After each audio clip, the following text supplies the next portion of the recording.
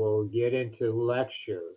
So it's 1:46 right now on the October 29th, so we'll start. Javier, thank you for that. Appreciate somebody acknowledging. Yes, James Meek, thank you so much. Appreciate that. And hopefully I have all the settings still correct. It's always a question. I think I need to change one thing here. Let's see. Kim left. Okay. All right.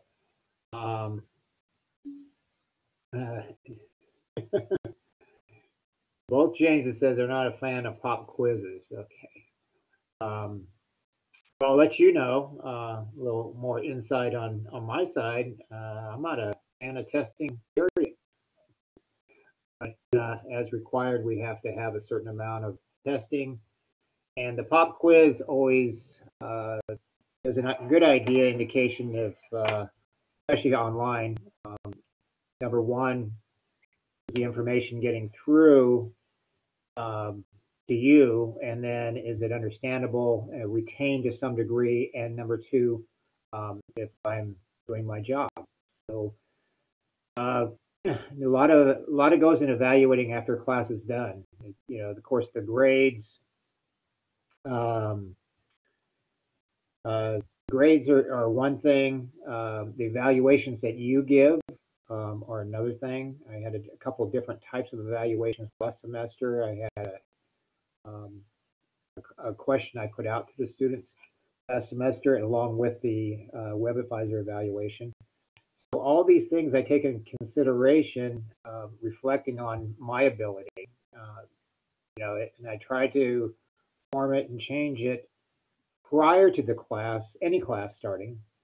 But then as I'm in the class, then I always am prepared to change gears and try to change things that may facilitate the class a little bit better. So that's why I asked yesterday if there was anything that's missing that you may need a video on, maybe some details or something like that. And the question went out yesterday, but it never stops. I mean, it's, you can always send me an email or let me know if if you're having a particular problem with CAD or with something I'm delivering, the way I'm delivering something, materials. So I'm trying to make it as accessible for all styles of learning. As we know, there's, the written style, there's the audible style, and the visual style of learning. And I try to bring all those into my classes, doesn't matter what class it is. And Diana, see, you just joined. Let me take care of a setting here real quick.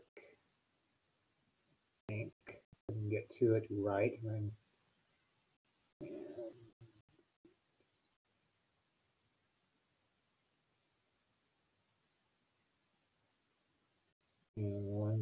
one second here. Okay, Diana.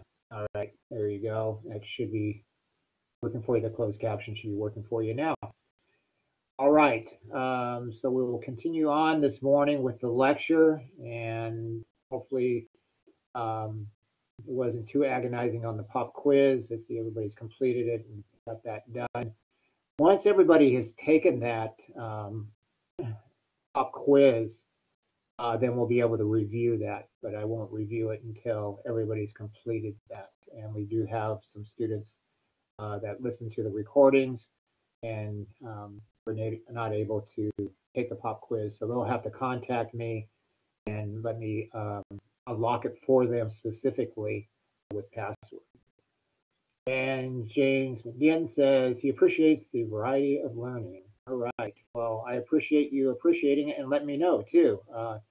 And I guess maybe that really leads to some subject matter for some people is, might be stronger in the visual, and some subject matter might be stronger. That same subject matter for others might be better in the verbal, and this goes a whole wide variety. That's why it's important for you guys to communicate with me. If I'm not coming across clear on a subject or a point in there, just stop me dead in the tracks or send me an email. I will address it immediately. I don't want anything to go by and then it comes up to the final and go, oh man, he was not very clear on that topic. And you know, then it's a little bit too late when you're in the middle of the final exam, right? James Nick says, my score on the pop quiz is not evaluate the class. It just proves I am good with pop quizzes. All right. Well, yes and no. But that's from your end, James. But from my end, um, it shows something else. The stats, and it takes it as a whole, not just you, James. James, it takes it as a whole. As the stats come in or filter through this pop quiz or any test, it shows me where my strengths and weaknesses are, or maybe the focus has to be. I don't know if you guys realize that the materials that we've covered so far in this class, I mean, you can just go off, and I don't want to call it a rabbit trail, but I would call it a well. You could take any one of these subjects that we've covered from day 2, I think, or actually day or week, yeah, day 2, the first week, and you can just dive deeper and deeper and deeper into them. There's so much for a landscape architect to know, just like there is for any other industry. When you become, I guess, when you become a surgeon, a brain surgeon, yeah, you always are learning, but hopefully you know quite a bit before you start performing surgeries. But just like with CAD, I mean, if you're a, you know, expert in CAD, all the way through 3D and everything, there seems like there's always more to know in CAD. And I don't profess to be an expert um, through 3D and all that. I feel like I know really well the fundamentals and can get people a good foundation before they break into any 3D software. But I'm definitely always learning. And my last class, and I think maybe even this class, there's some conversations I've learned stuff on as well, learning some different things that CAD has problems with and how to get around them. So some different issues on that. So Iman says, you too, you know. So she's saying that what James Meek says, the score on the pop quiz is not evaluate of your class. It just proves I'm not good with pop quizzes. I thought you said you were good with. I missed the not. All right, and Iman picked up on that too. Not good with pop quizzes. Yeah. So I'll make you. I don't know if this makes you feel any better, but I'm just not good at test taking. What the heck? I don't know why that took off all of a sudden. It was weird. All right, James Meek. No, I never prepared for pop quizzes. Yeah. Well, that's why they're pop quizzes to see.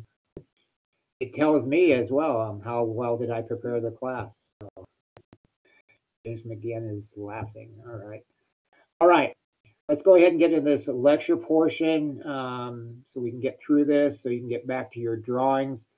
As I'm going through this, as always, please either post or write down questions that you want to ask later or that you want to email me either on this subject or something that just all of a sudden comes out from, you know, right field, all of a sudden hits you. Say, oh my gosh, I forgot to ask him that question. You can, and don't think I'm going off track because if it has to do with this class, it has to do with plants. Had some conversation yesterday with one of the students in this class about a particular plant, and you know, in fact, he has happened to have the same plant I have that we have. My wife and I have out front, and a different couple different varieties in the back. So we have some interesting dialogue, which I love. I love that. So I can't spend a lot of time off topic during class because you can see we're all always jammed for time in here with the amount of information we have to cover. All right, so here's a nursery on this slide, this first slide, a nursery. Don't recognize it as any particular chain nursery, but as I mentioned before, some of these independent nurseries are some of the better places, not only to pick out plants, but to gather information. I happen to be looking through one of these little throwaway papers that we get, and it advertised the Dallas Arboretum. If you, let me, a show of hands, how many, I don't know if I asked this before, how many have been there? Dallas Arboretum. James Meek says, all right, one. That's probably because he lives closer to Dallas. Oh, Diana, you cannot hear me. Interesting. Did I just stop completely, or can anybody else hear me? Okay, all right. Diane, I'm not sure. You may have to log out and log. No, you can't hear me. So, um, okay, thanks, Iman. Hold on a second. Let me let me send her a message real quick. Just hold on. Oh, all of a sudden you're not on there. Okay. Or she left the session. All right. Okay, rejoined.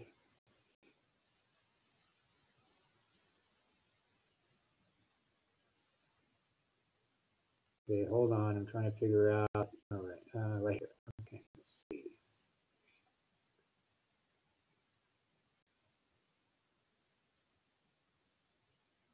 You know, it looks really weird on the recording and for you guys just to see me standing here staring at a screen, but I am doing something. Trying to make Diana. Okay, there we go.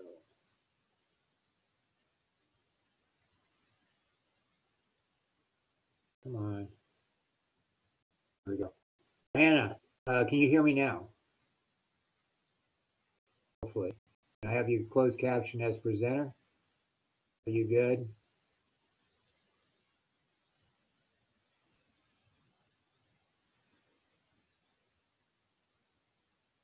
No, participant. That might be a problem too.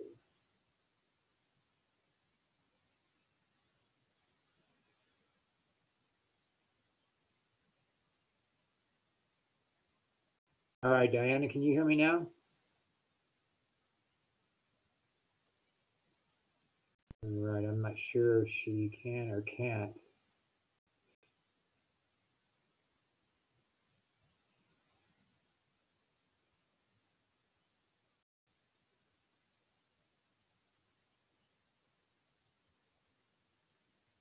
All right.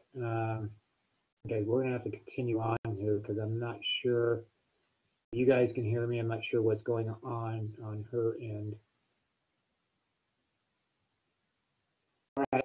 Sorry, Diana. I'm not sure what is happening.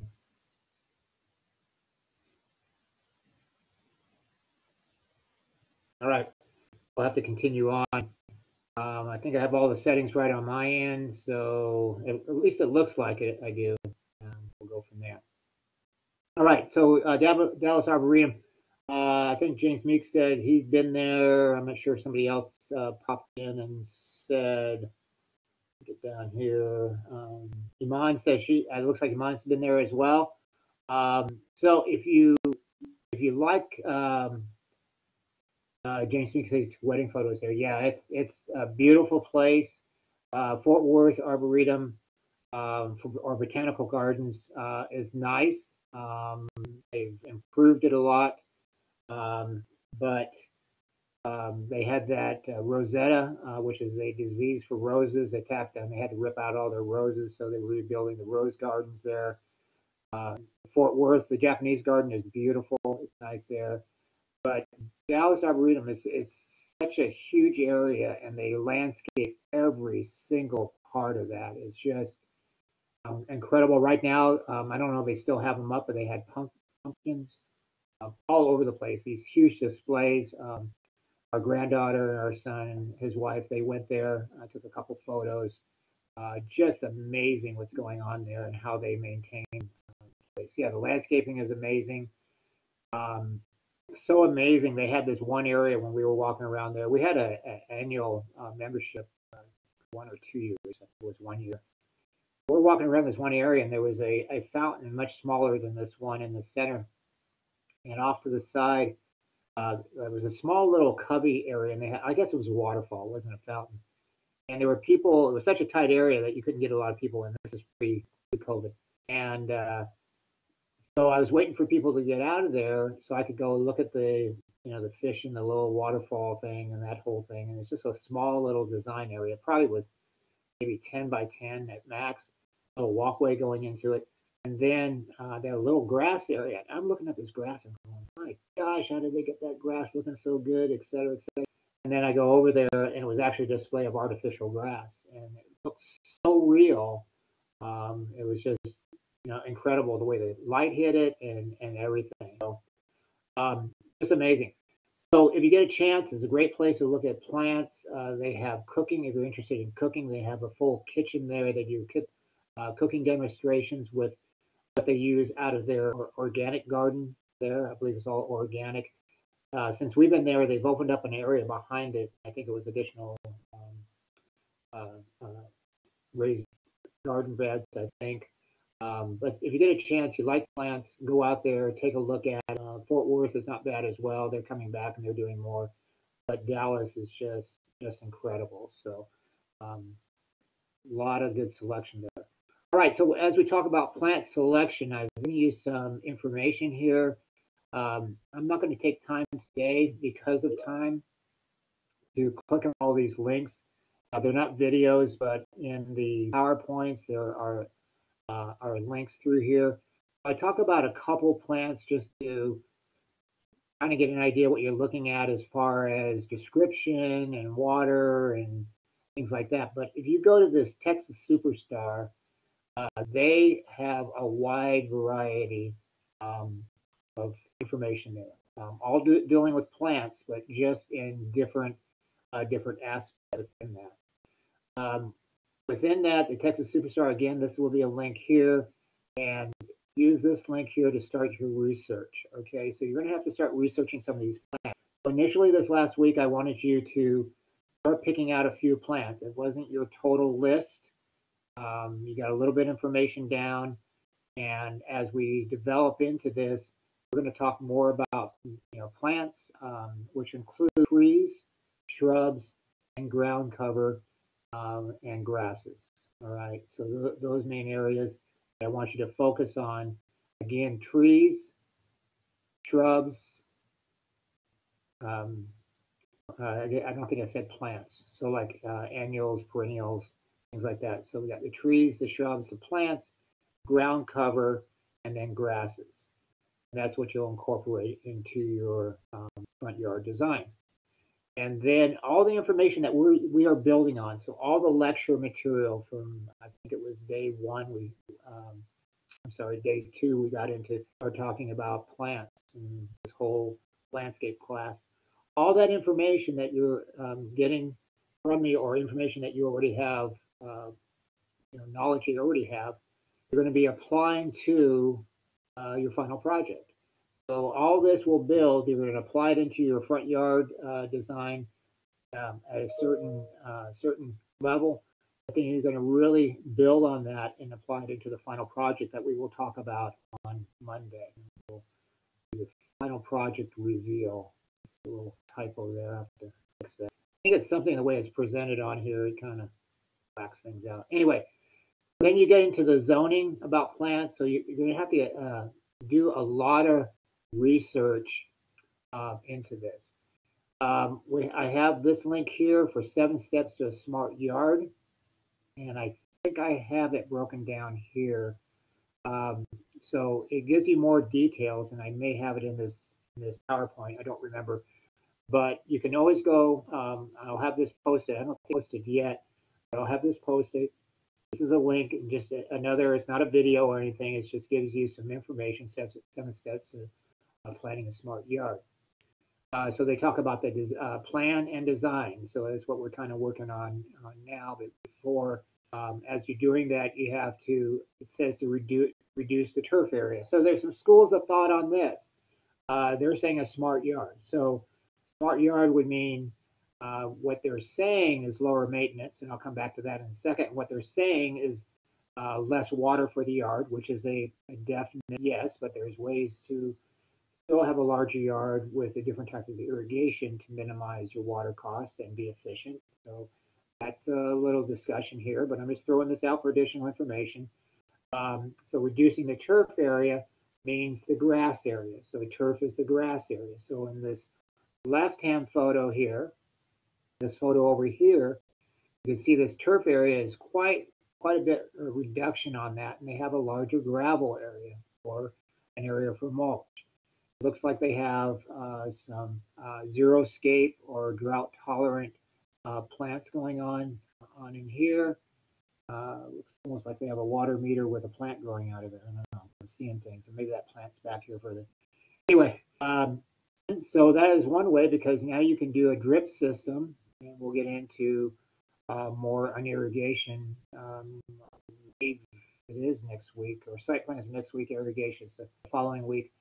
And so we can get different types of irrigation systems, and then a small area like this would reduce the amount of water that you have. You're watering a yard, get typically 5 to 10 minutes. You have to kind of gauge it with runoff. Aeration is required for a good, healthy lawn, fertilizing, etc. So the maintenance goes up with what they're saying with a higher turf area, and they're saying with a larger borders, planting borders, the maintenance goes down. I'm going to debate that just a little bit.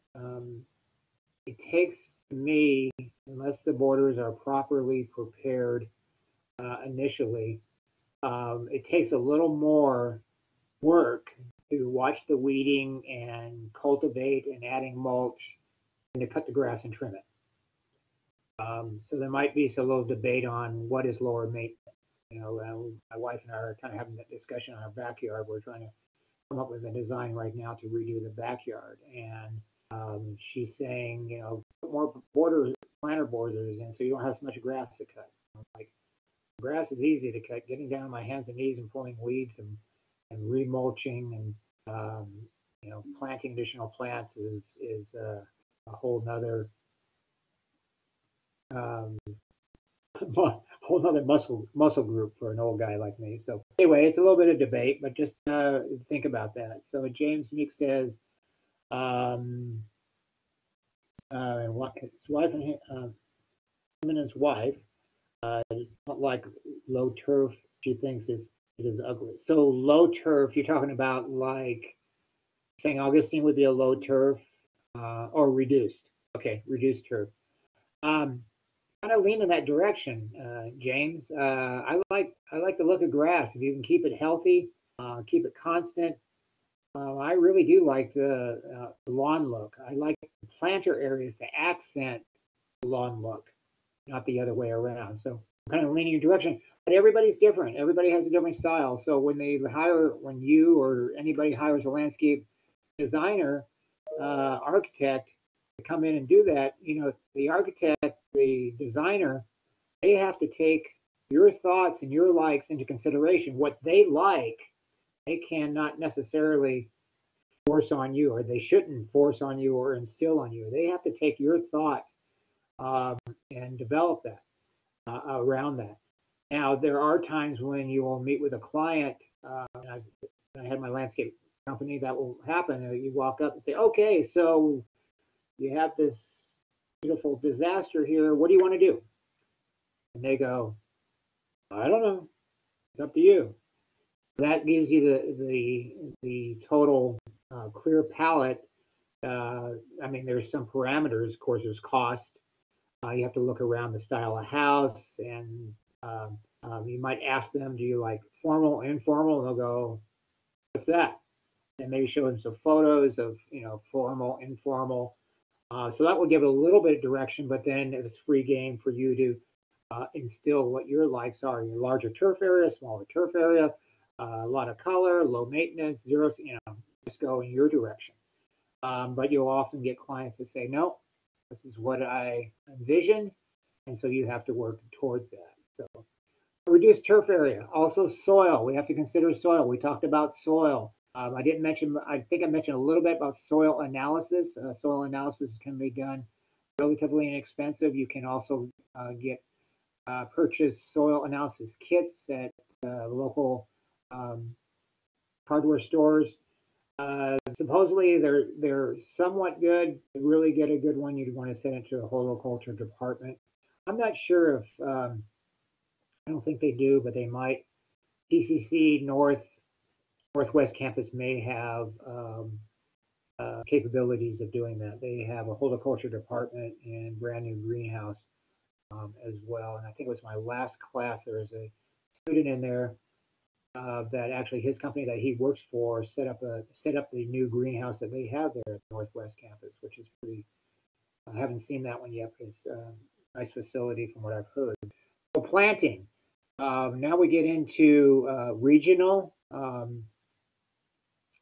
areas. So we're talking about different zones we're in, regional climates, and then we can introduce another term called microclimates. So the microclimates. Let's look at this left photo here, or this left drawing. You have heat from a wall. Believe me, I know what that's all about. We have a planter wall out front of brick.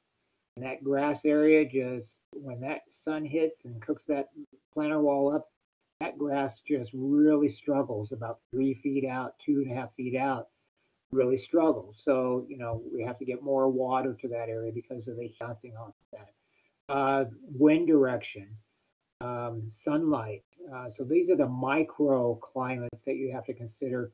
Once you zero in, on the regional climate, then you have to start looking at the microclimates in the different parts of the yard, different elevations, and you get into water and drainage and just a whole bunch of parameters in that come in and tie into the actual planting. This is not just picking out the plants, but yeah, I've picked them out. So are they going to do well in the microclimate that I'm going to put them in? So it's another consideration. Mulching, we talked about this week as well. The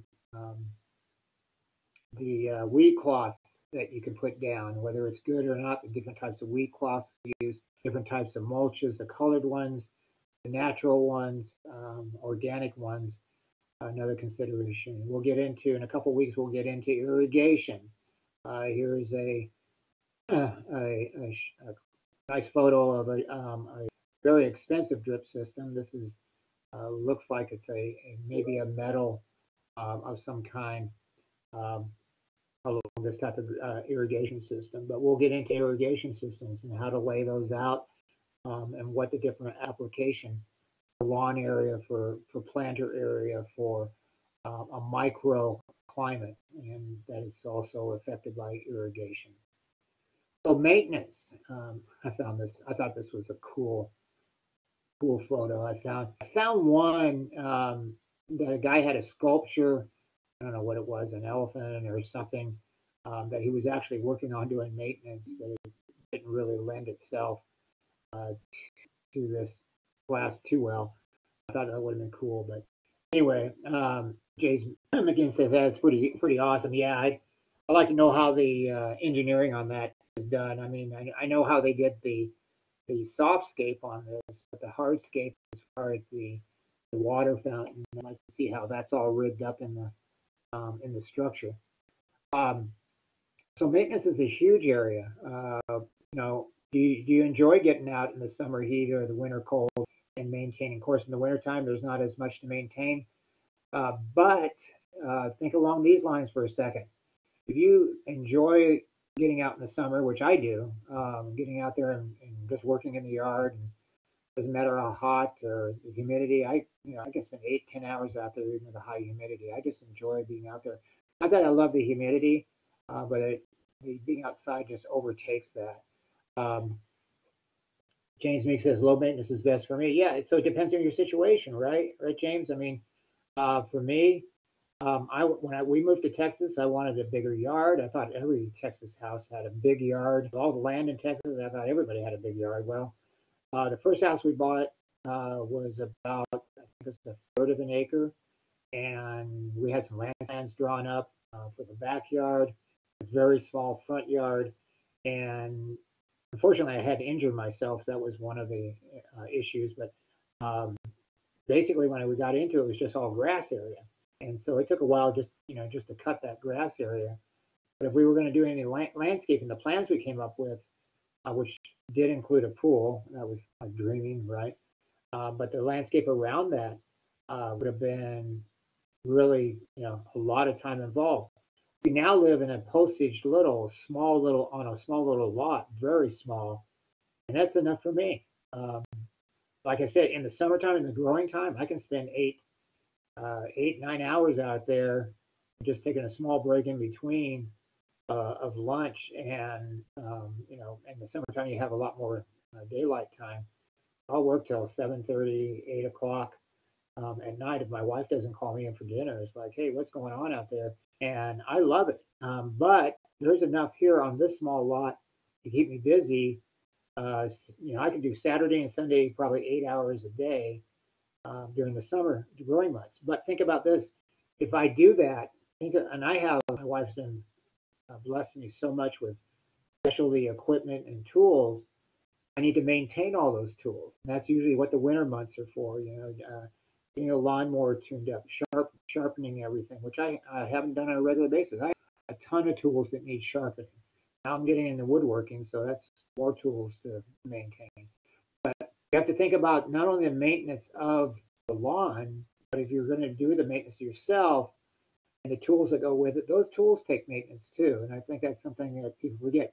Irrigation systems take maintenance. I got a problematic sprinkler out here. I fixed like probably 3 or 4 times, and it's not the sprinkler; it's the line leading up to it. And I have another small pinhole leak in it that I'm gonna have to dig up again and figure out what's going on with that. Now with the winter time, great time to do water, right? Summer was not bad. I don't mind getting wet and soaked and all that, but in the wintertime, it's a bit different story.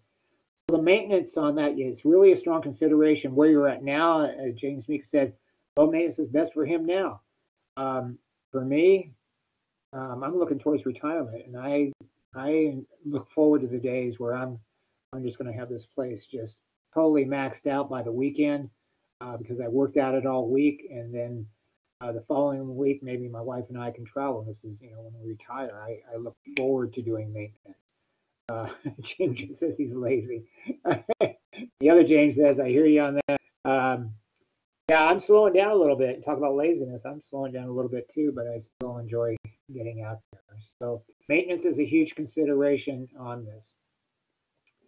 All right, so I do go back to the verbiage on this. It's the same thing you can pull up on the link to the website. So the planning starts in mind considering the family needs. That I'm lazy. Yeah, yeah.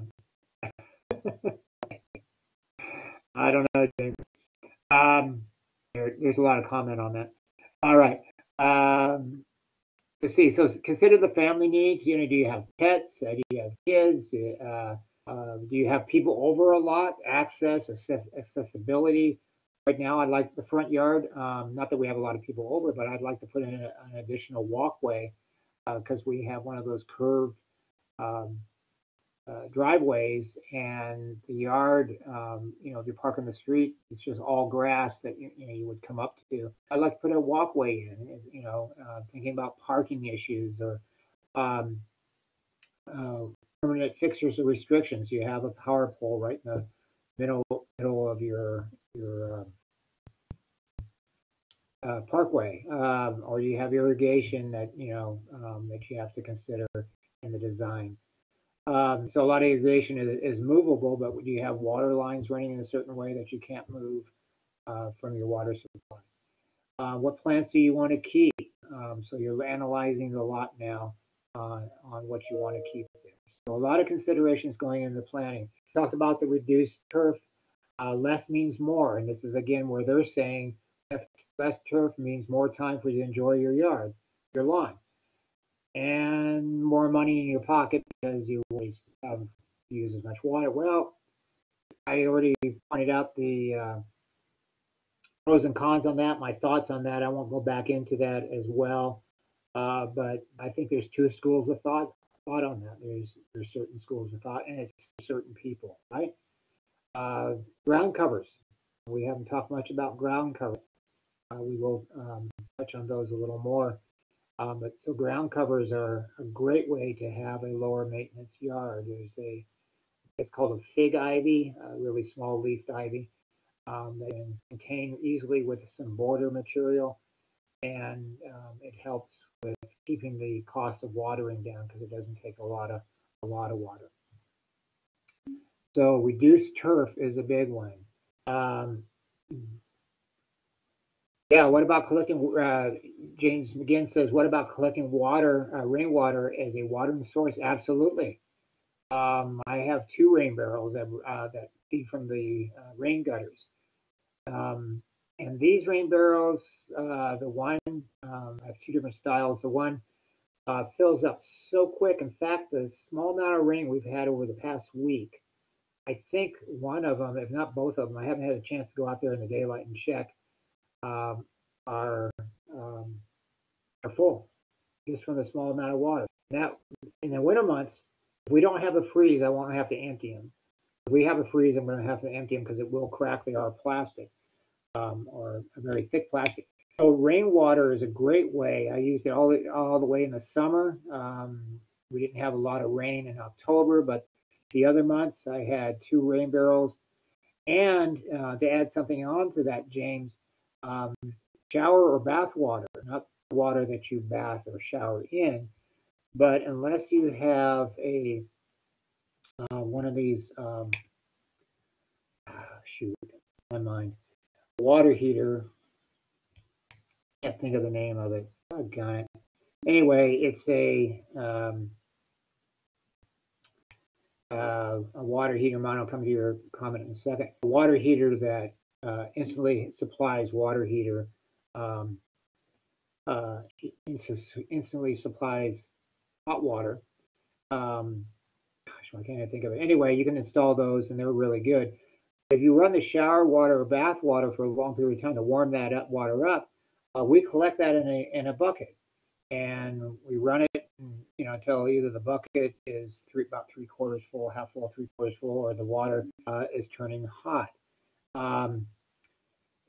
That water I take out to the rain barrels. If they're low, I'll just dump it into the rain barrels, or I'll take that water out in the evening and use that water to water the plants. And usually it will cover most of our hanging plants, which is about 4 of those, and some of the smaller plants, and maybe one of the larger plants in the summer. That's from one container of water. So that's another source to add into that as well. Iman, let me back up here to Iman's question. And I don't know if it goes into James McGinn's question about what about collecting rainwater as a watering source. I say absolutely. And then Iman says, city law, is that legal?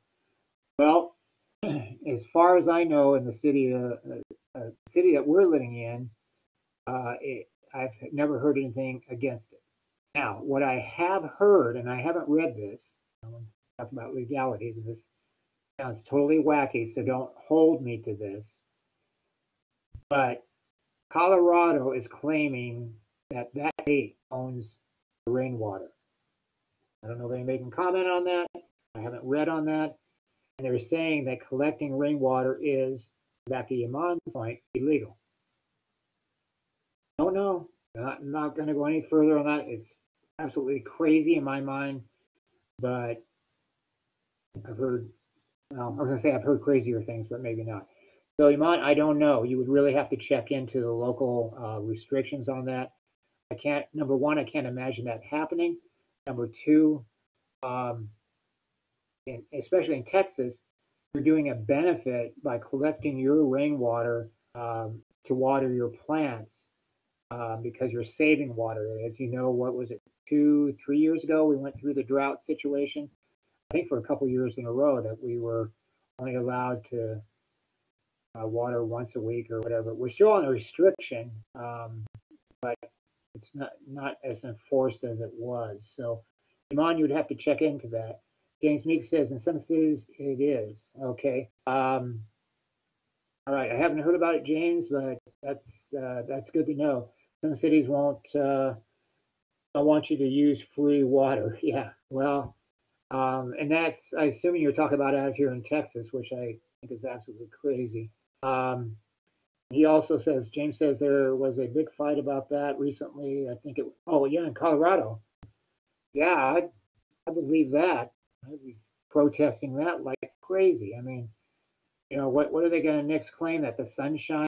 Yeah, there you go. This thing goes say you can't have solar panels because the sunshine belongs to the state. I don't want to even go there. Hitting on the wrong soapbox here, James Meek. So keep me off of that. All right. But if anybody has an additional information on that sunlight, let's not even go down that road. I'm sure that's going to be an issue someday. Georgia, lots of life. Georgia limits it for outside use only. So, oh, okay, I see what you're saying. So Georgia's saying you can collect the rainwater, but for outside use only. And that's, I mean, I really wouldn't want to use it for anything else. So here's a good point. Really wouldn't want to use it for interior, number one, because it's coming off the roof, going through a rain gutter. The roof doesn't have asbestos, but it has, I mean, there's a lot of granular material that comes off a new roof. We've had a new roof, I think, for 4 or 5 years now, and we still get some granular material off of that.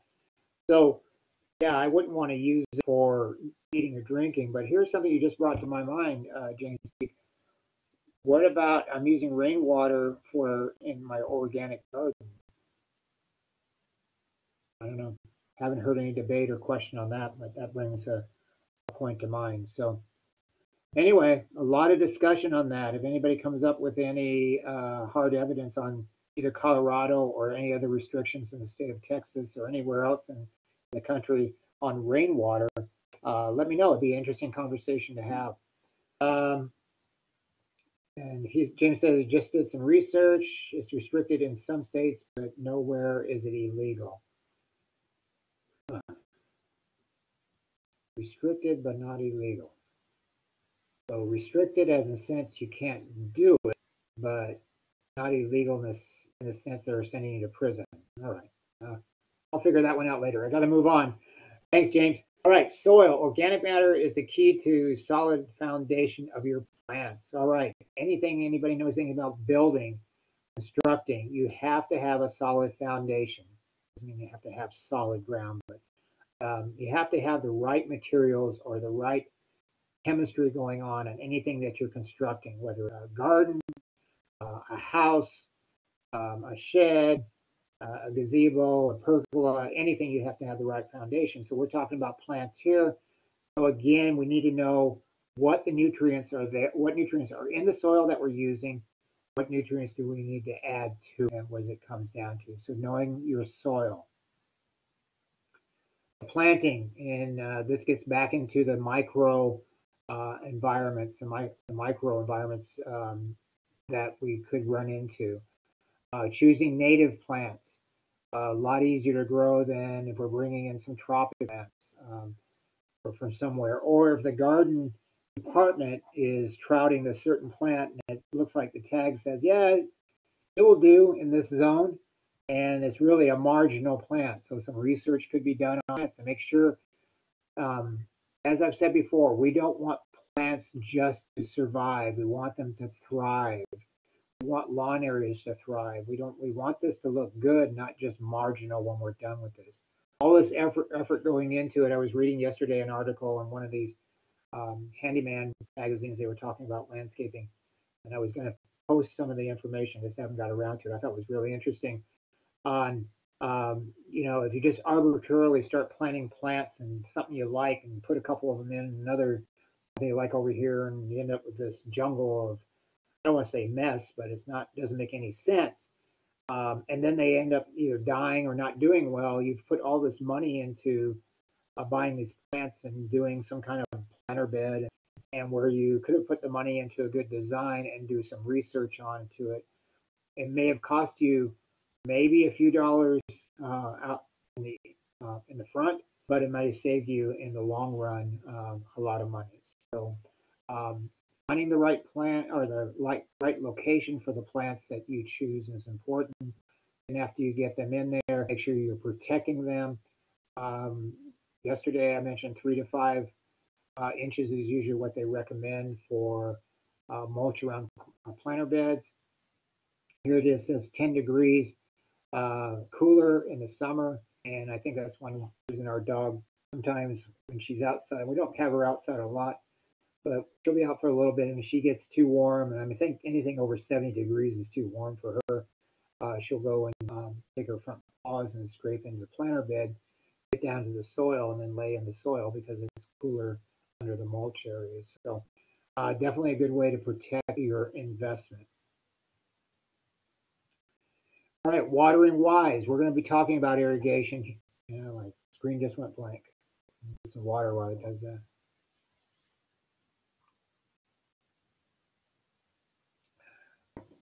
Here it comes back, and I bet you doesn't come back. It doesn't come back to any slide at all. And oh boy.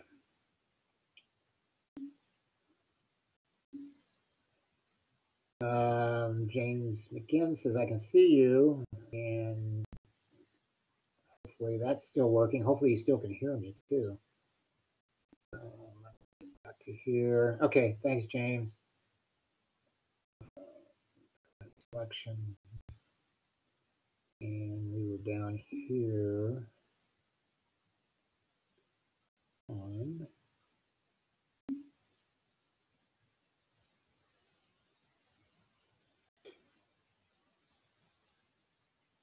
Okay, irrigation. So we'll get into irrigation more, but it's so important to have the proper irrigation.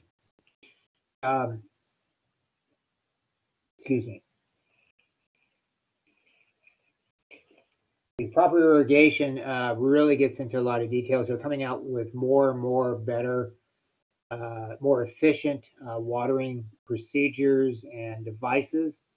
So hopefully we'll talk about a few of those, including the drip irrigation, which is, if you know anything about drip irrigation, usually it was used for the planter beds or has been used for planter beds. But also they've designed a drip irrigation for lawn areas, and we'll talk a little bit about that as well. So how often should you water, etc. That's a consideration again. Larger lawn area, more water, cost goes up.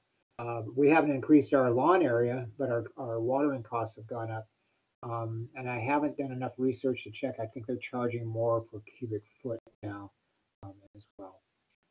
So irrigation is huge. Maintenance we talked about. There again, it depends on you looking at the future. It doesn't just include the plant maintenance or yard maintenance or lawn maintenance as far as trimming and cutting and all that, but also we have to look into pest control. If you have a vegetable garden, like right now we have some white fly that have infiltrated our tomato plant. So if it wasn't so late in the season, I'd have to take care of those.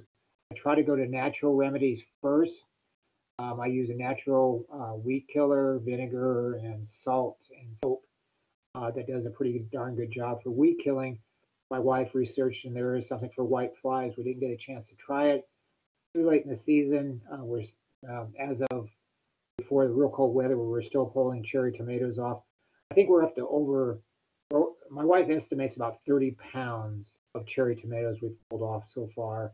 I've mentioned to you before. She's tomato sauce, um, tomato soup, spaghetti sauce, pizza sauce, all kinds of stuff she's made from over. I think easily 30 pounds now. She estimates we pulled off of there. So the pests, we're just like, okay, have a field day at it. They seem to attack the leaves more than anything, and we think moths are also another problem, that they're actually attacking the vegetables, the cherry tomatoes themselves. But back to that, you need, are you going to use chemicals? Well, you don't really want to in an organic garden. Maybe you use chemicals. I do use chemicals in different areas. I don't like to, but I haven't found anything yet naturally that works. Oh, one of you asked me about the squirrel incident. Oh my gosh, how much time do I have? Yeah, so the squirrel incident yesterday. So I don't know if you remember, I was getting all that noise up there. I determined, just not by looking up there, but it was a squirrel, because by the sound of it and the fastness that was running around, I thought it got either in one of the traps for the rat or a sticky trap. It was dragging it across. I mean, this thing was just going, and I don't know if you guys could hear it during the session or not, but it was loud. And so on the breaks and stuff, my wife and I were like talking about what to do. Should we get somebody, to get the squirrel out of there? Um, what are we going to do? My wife researching in between. She runs up to Home Depot, gets a squirrel trap, and by the time she got back and one of the breaks, the trap, the sound stopped. I'm like, okay, maybe it's dead. I'm thinking. Javier, let me sidetrack. He was asking about is it okay to water at night? Great question. Let me sidetrack to that for a second. There's a lot of theory on that. They say if you water at night, you have a chance of funguses and things like that. So here's my education, my personal experience on it. In California, yes, you probably don't want to water at night because usually the temperatures are cooler. It doesn't dry out as much. So I wouldn't in California. In our area, what I do, here's what I do. I water at 4 in the morning in the summertime, 4 a.m. And sometimes when we're really in the heat, I'll water at, when I go to bed, I'll turn on the sprinklers for about the same amount of time, maybe a little bit shorter than the regular watering cycle. I'll go through a full cycle and water everything, say at 10 o'clock at night, 11 o'clock at night. And then it will come on automatically again at 4 a.m. for the full watering cycle, which will be 5 minutes on the shortest, 10 minutes on the longest, depending on the area. That's 4 a.m. I've never had any problem with any kind of anything growing, any kind of algae or anything like that. So that's in the summertime. But here's the weird thing. As we started approaching fall and it hadn't cooled off that much, I started getting mushrooms. And I had cut back on the watering already because it wasn't necessary. I was only watering 2 days a week on the cycles and maybe 3 days. But I started getting mushrooms. And I always thought mushrooms were affiliated with too much water. So that was the only thing we ended up with, but that wasn't from the summertime. I would say, in my experience, Javier, it's okay to water at night. You might push that at nighttime to like really early in the morning, like 3 or 4 a.m., because we know in Texas it gets so hot so quick in the summer. I would say it's okay within the, and I watered, like I said, at 10, 11 o'clock at night, short cycles. We could talk more about cycles and that when we get back to irrigation. So hopefully that helps a little bit. So my wife and I determined that squirrel is either dead or something happened because we could hear it right on the attic, the interior attic pull down that we have. So we put the plan together. Okay, so if that thing is still alive, we're going to take that trap up there. We baited the trap, rigged it up. I'm going to pull down the attic and then take it up there and set it and hopefully catch it, right? So the last place I heard it, it sounded like it was right on the attic ladder. I think, well, that doesn't sound good. Maybe it's dead and it's right on the ladder, and I don't want to open that up and have it come falling on me. I really didn't like that idea. So we laid down a towel in the hallway because we always put down a towel because we have hardwood floors and the ladder feet we don't want to. James McGinn is laughing. Yeah, we were laughing afterwards, James. Let me tell you the story. It's worse. And so we always put down a towel because we don't want the ladder attic feet to scrape the floor. So we put the towel down in anticipation if that squirrel's dead, if it has the sticky trap on it, it's going to fall on the towel. Then I started thinking, well, what if it's not completely dead or, the worst case scenario, alive? I thought, okay, I'm going to get one of my compost trash cans that doesn't have anything in it, and I dried it off and everything. And my wife actually put down a sheet in the whole area. And then we put the trash can right where we thought the squirrel would fall. Okay. Now my wife and I are like freaked out, like, what is the squirrel going to do? So I start from the backside. I'm not underneath it. From the backside, I'm pulling down on it. So I'm here, and the door is opening over here. I'm pulling on the string this way. Now the tail is showing with the sticky trap through the door. And as soon as I saw that tail, I let the door go, And so now I'm thinking I'm going to smash the head of the squirrel in there. So we're watching this thing, and now the sticky trap's starting to slide off the tail of the squirrel. Unfortunately, it slid off and hit our floor covering. That would have been another disaster. That tail is still hanging there, not moving. I'm like, okay, put the trash can, let's position that. I'm going to open this thing up, and we're going to close all the doors in the house, open all the exterior doors, so it would, if it is alive, and it misses the trash can and gets the house, at least it will run out, right? All right, so here we go. So now my wife, she's not with me anymore. She's heading for a chair, getting up on the chair, which I found out later she got up on the table because she's like freaked out. Jeez, it was funny. So now I open this up, and this squirrel is alive, drops down, and catches the edge of the trash can and scampers over the edge onto the floor. Running full bore now. It misses the front door. It goes right by it. Heads to my wife. Heads to my wife. And then my wife's up on the table and screaming at this point. The squirrel goes under the table and tries to go up a corner window right by the dog food, and it's scampering up these blinds. Can't get up the blinds. First it headed over to the laundry room, which was kind of the direction of her. And I'm not ready to chase it now with a trash can lid, trying to herd this thing out. And then after it went to the laundry room, it went towards my wife and then up the wall, and then it came down, realized it couldn't get out that way, and saw the back door and was able to get out.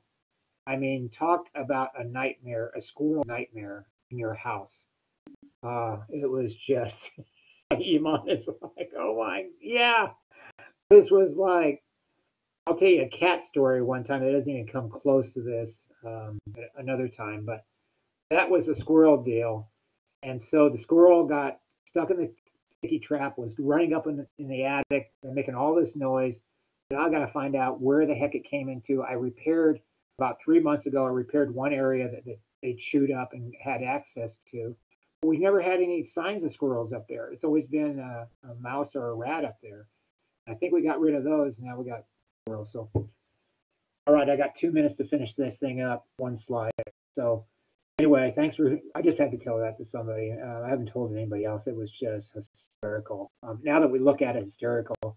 My wife tried to take a picture of the tail hanging up, but the picture got all blurred, so I can't even show that to you. So, what a day! And then we had all these people calling. I had this ex-neighbor come by that's different, and it was just a one heck of a day. So anyway, thanks for listening to me on that. So one more slide. So maintenance.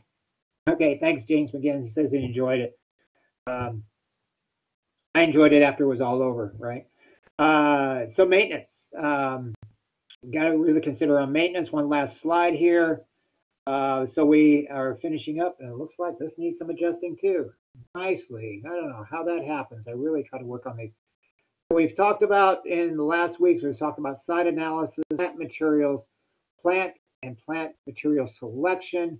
We're going to talk about site amenities, and we're going to talk about site planning, and then we'll get into irrigation.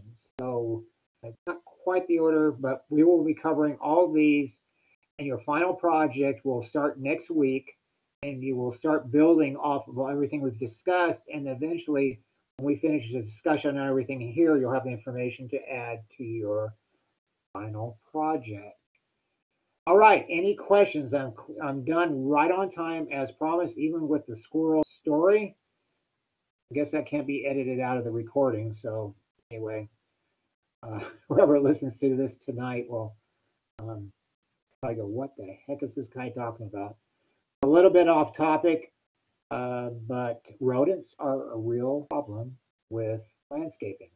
There you go. I tied it in nicely. All right. As I close this out, I'm not going to go over to anything else. That's it. Now is lab time. Half an hour. I will be here if you have any problems or questions. And if you have any questions right now, go ahead and post them. I'll leave the recording on for a few seconds. And During that time, I will be checking email, and then once I get done with email, I'll go to grading the quiz, and I should have that done hopefully for you by tomorrow. And then I won't be able to discuss it until everybody has taken the pop quiz.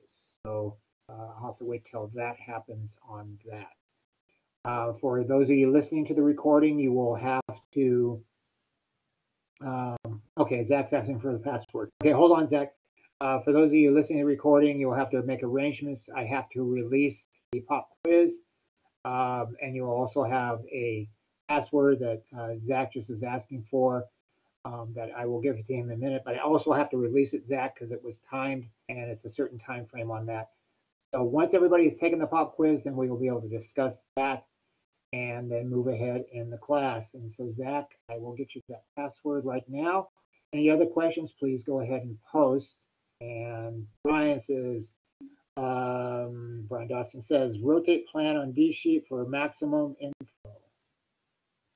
Rotate plan on D sheet for maximum info. Oh,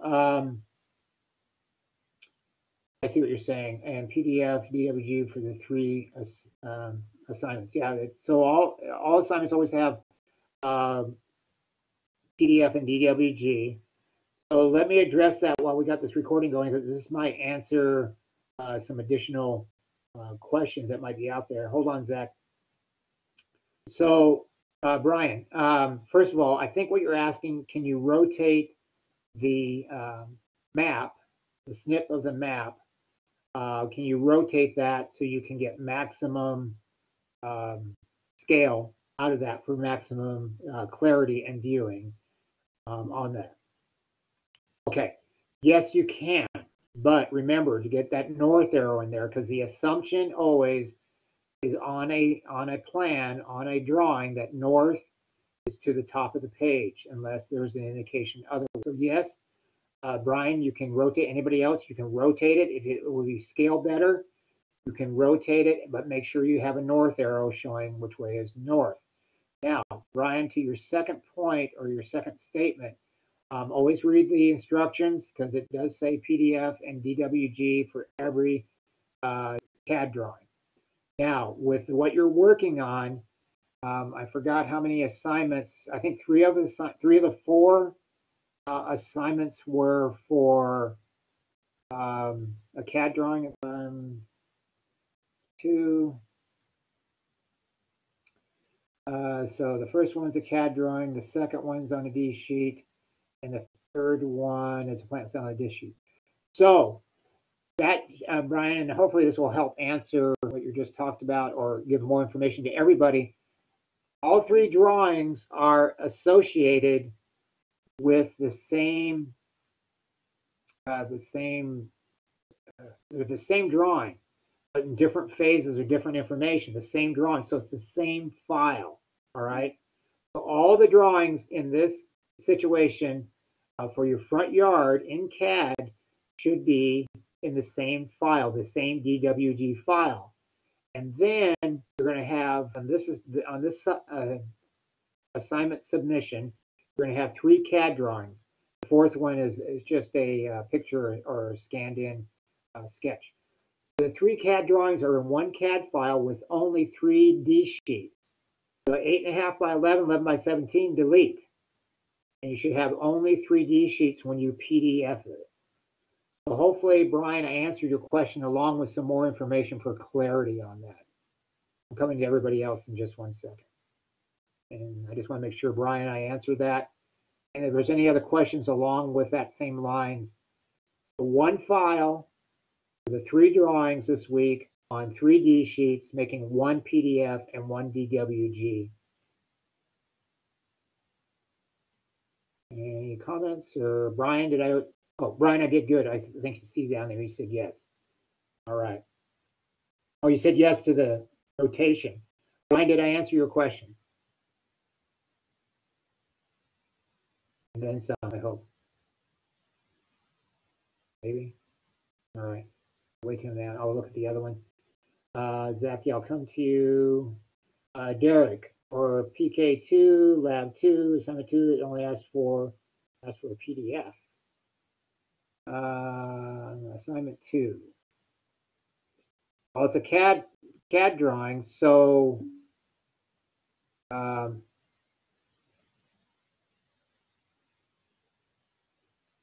use the master title block file and D sheet make PDF. So that doesn't make a lot of sense, does it? Okay, as stated way back when, any DWG will require PDF. So I'll clarify that. I wasn't sure what to. What I was saying in that was open your master title block for this entire 3 drawings and have 3 D sheets on there that you would convert to 1 PDF. That's my interpretation, what I was trying to say there. So, Derek, did I answer your question on that and clarify that? So anytime you have an associated drawing, meaning that you're working on the same drawing but in different formats, you want to only have 1 file. So that leads me to the final project. And Derek, if you could answer, maybe you are answering, I haven't seen a response. If I could, at least the final project, if you are, when you guys start your final project, you're only going to have 1, you should only have 1 file. Even so, I think it's going to be 5 or 6 sheets, 5 or 6 D sheets. You're going to open master title block, and then you're going to save it as final project. And then you're going to take off the 8.5 by 11, 11 by 17 and the C sheet and make, have 6 D sheets. And that's going to be 1 file submission, 1 DWG file, and 1 PDF of the 6 sheets. Let me go back to Derek. Are we going to turn in 1 DWG? Yes. With all AutoCAD assignments? Yes. Always. That's been the standard from day 2, I think. Always a DWG that's coming in will always come in, and it will always associated with a PDF. Now the PDF will be 1 PDF, but it may have 3 or 4 or 5 sheets in it. Yes, Derek, did I do okay on both questions, on the packet question and the one you just asked? Okay, perfect. All right, and hopefully that helped everybody else out as well. Let me go down the list here. That's Derek. James McGinn says DWG file. We need only 1 PDF with the 3 drawings in it. 1 PDF with the 3 D sheets. You'll do all the drawings in the 1 file. James McGinn, did I answer your question? Okay, perfect. Moving on, the next one was Derek, I answered yours. And James McGinn says, okay, thank you. Iman says, vegetation CAD blocks downloads as a GIF. How to import AutoCAD as a block? How to port into AutoCAD as a block? I don't know. I haven't dealt with GIF files. Interesting. It's too bad other James isn't on here because I think he used that. Iman, is that the link that I gave you that I sent out?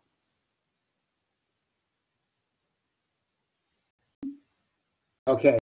Look at James McGinn's statement there in the chat. He said he downloaded and unzipped the file. So James McGinn, did you not have any problems after you unzipped it? Have you tried any of those blocks in AutoCAD?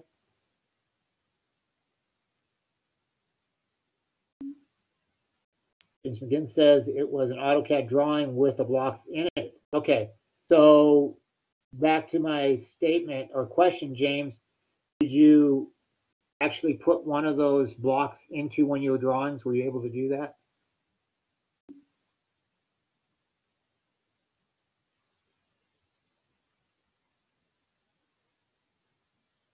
Ivan, I'll come to you in a second. Yeah, go ahead and test it real quick while I'm answering Iman's other question here.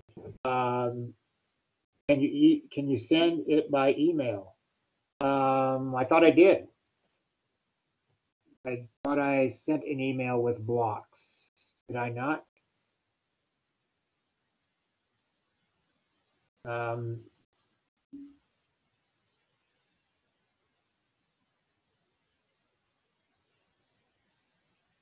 You can send the file to me. Well, no need to do that. Are you having problems opening it, James?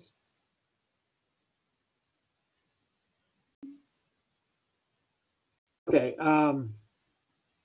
You want to send it to me so I can send it to Yaman? Is that what you're doing?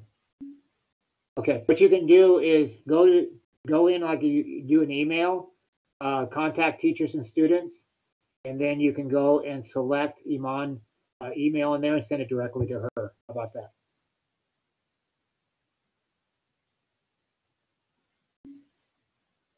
Okay. All right. So Iman, let me know that you're having problems with that after you receive James' email, and he's experimenting right now. James, the other James says, okay, it's only one download. Okay. All right. In a zip file, I guess, and then it opens as a DWG file. So send that over. Yaman, maybe there was a glitch in the download or something. So um, James, you let me know if you have any problems using it, using the blocks. Um, uh, yeah, okay. So take a look at that. And James is going to test it out. James will send Iman the link by email, and then Iman, let me know if you have any problems with that. All right. I don't see any other questions. I think I got everything in the chat box.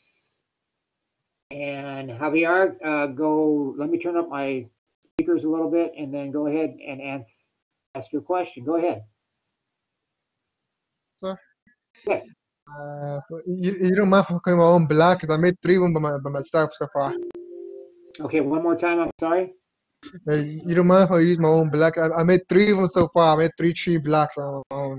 Is that okay with you? Yeah, that's fine. That's fine. Another thing I want to mention is, it was today, this morning. I was adding the gradient on the assignment on what's the name of it again? Assignment 2, and for some reason it was lagging. For some reason it was lagging as I add more gradient hatching. Okay. Every time I lag, it kind of messed up. It kind of messed up the color to the point the color is no longer there. It always lag every time I add more, and then it disappears. Okay, I understand. So let me give everybody. And that's a great point as we get more into hatching and gradients. That's a great point.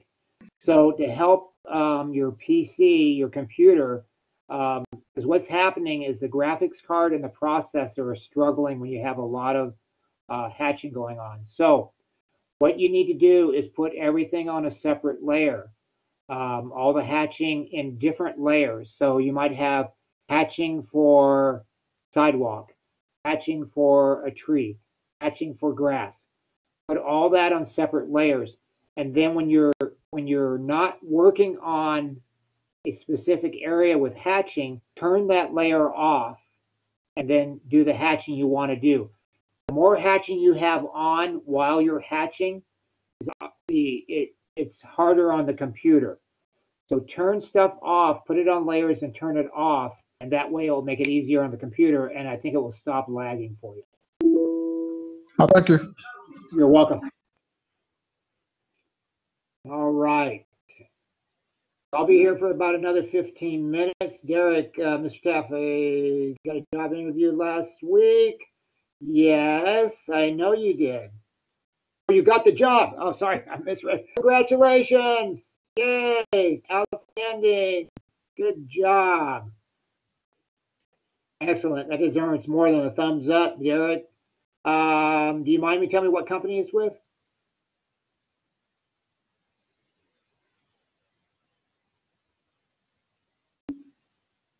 Topographic. All right. And that's the area you wanted to go into, right? I couldn't quite remember back on that. Civil drafting. Excellent, excellent, excellent. Can I ask you another question if it's too personal? You don't have to answer. Is it full time? All right. Good deal. And where are they located? I think they're right in Fort Worth, aren't they?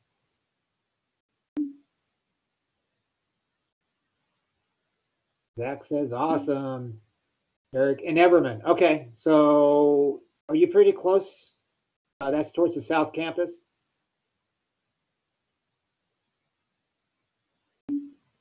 You're 10 minutes away. Excellent, excellent. And so when do you start?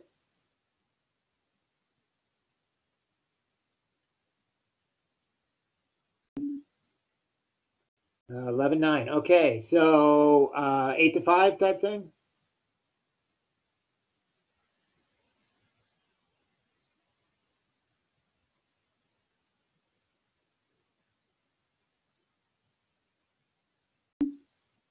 Like 8 to 5? Is it 40 hours a week, 8 to 5?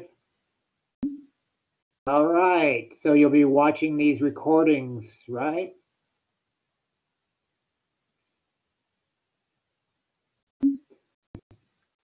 Yvonne says, congratulations, Dara, good job. So you'll, hopefully the recordings will help you get through this class. I know you'll do fine, Eric, and congratulations again on that. You already talked to them. So you're going to still try to attend live, or are you going to just watch the recordings?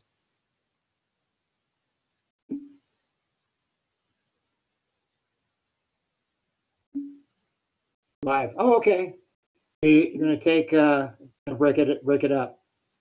All right. Congratulations, Derek. Good job. Let us know how it goes. And James again says the blocks work just fine. All right, send them over to Iman, and you guys should be good on that. So I'll be here for a few more minutes. And Zach, Zach, was it you that needed the password? I'm trying to find it here. Okay, I'll put up the information right now for you, Zach, and then give me a few seconds. I will have to release it to you specifically. So let me put up the information. Who's on first? Okay, let me stop the recording.